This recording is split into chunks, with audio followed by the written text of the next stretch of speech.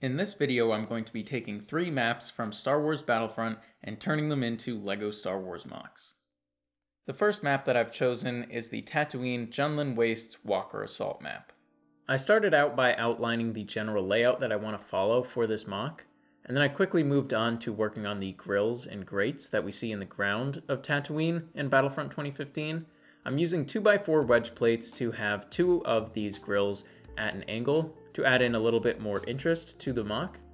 And then I quickly tiled and plated off the rest of the groundwork. And then in the corner of the MOC, I'm adding in a rebel defense turret because in the map, there is one kind of sitting out in front of the doorway that I'm going to build. So I'm using various sloped pieces, curved slopes in white to get the round shape. Then I quickly just added on the top piece and then the barrel. And then I quickly plated and tiled off the back of the MOC. And then it was time to work on the door. I had a technique in mind that I wanted to try out for the door, which was using jumper plates and tiles with some snot bricks, which gives a little bit of an indent, which looks very similar to what we see in the game. And then for the rock work, I didn't want to do regular up and down rock work because I feel like it doesn't really look all that similar to what we see in Battlefront 2015. So what I did was I started making this snot, which basically means that all those slopes were on their sides, and it gives a more horizontal texture, and especially with mixing in different colors, the dark tan patches kind of look like the layers in the rock, which I actually really like the way that this works. So I did the left and the right sides, and then I connected them on the top. And then moving on to the back, I just wanted to do a white room because that's kind of what we see in the game.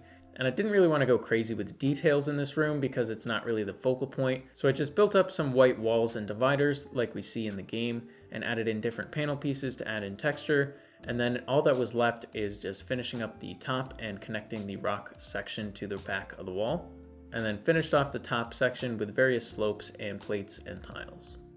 Overall, I'm really happy with how this MOC turned out. I think I captured the look and feel of the Battlefront map very well. And I'm especially happy with the way that the door looks. I think that the subtle indents with the tiles and jumper plates emulate the door design very well, and especially when they're put next to the kind of snot rockwork with the dark tan patches and the layered effect that it gives.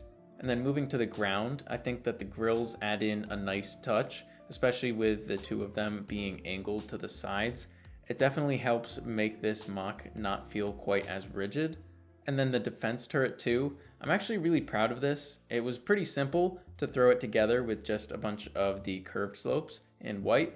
And then I had that top piece from one of the Tatooine sets that just kind of fit in perfectly how I needed it to. So I'm actually really proud of that.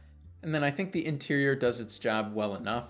I wasn't really focusing on this too much. I just wanted to kind of have a little bit of something going on behind the door, and this is similar to what we see in the game, so I'm pretty happy with that. And then I just threw in some minifigures, kind of populating it, similar to what you'd expect from a typical game of Walker Assault. For the next build, I chose Sullust, and more specifically the Sulfur Fields map. I started off by working on the water substance that we see a lot of on Sullust. I built it by using trans light blue plates and tiles, and then I quickly made a border and structure for the rest of the MOC and started working on the shoreline. This I built using a bunch of different gray wedges and slopes to get that kind of rocky texture. And then I started working on the tan outline around the rocks. This is one of my favorite parts of Sulfur Fields. I feel like the colors are just so unique and it really stands out. And then went on to the medium nougat, which is the base color. And I used a bunch of different plates and tiles, just giving it a little bit of texture, and stayed primarily flat with a couple raised sections mixed in.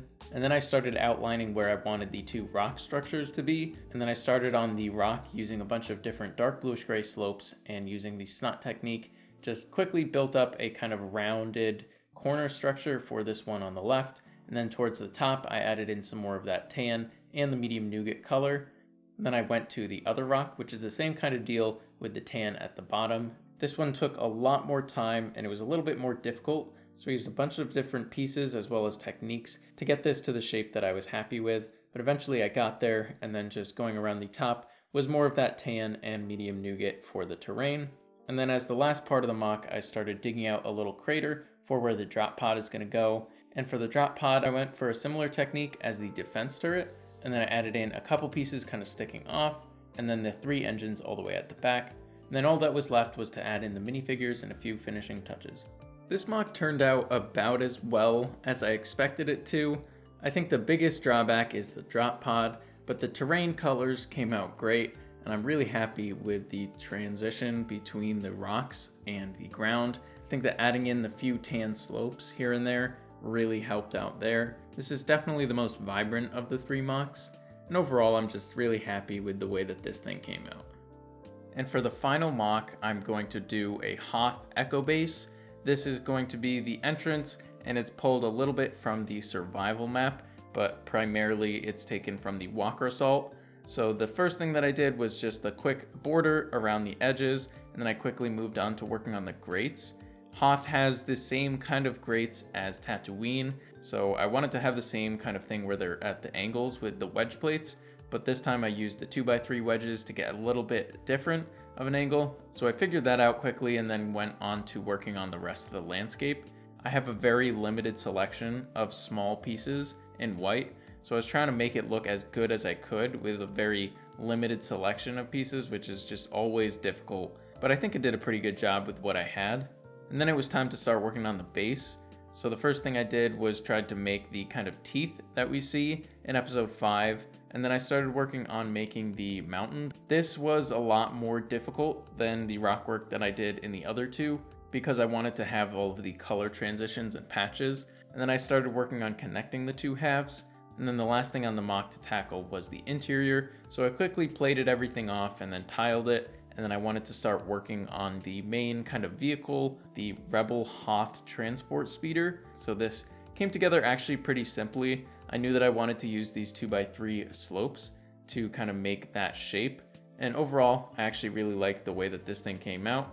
So with the speeder done, all I had left to do was add in the minifigures and some crates here and there. This is definitely the best out of the 3 MOCs that I built. I'm actually really happy with how this one came out, and I might leave it together on display on my desk. I was pleasantly surprised with how well this thing came together, and obviously there are a few things that I would change, but overall, for the amount of pieces that I had in white, I think I was able to do a really good job with this. And I think the addition of the little Hoth speeder in the back is a nice touch and adds a lot to the background of the MOC, so I'm actually really pleased with how this one turned out. That's going to wrap up this video. Let me know in the comments which was your favorite. Was it the first build, which was Tatooine, the second one, which is the Sulfur Field or Sullust, or the third one, which was obviously the Hoth Echo Base? For me, it's got to be the Hoth Echo Base. I think this was the best one overall, just in terms of techniques and the overall look, and I'm really pleased with how it turned out. And if you guys are interested in more kinds of videos like this, I have a few more that you can watch here on the screen. But anyway, thank you so much for watching, and I'll see you in the next video. Goodbye.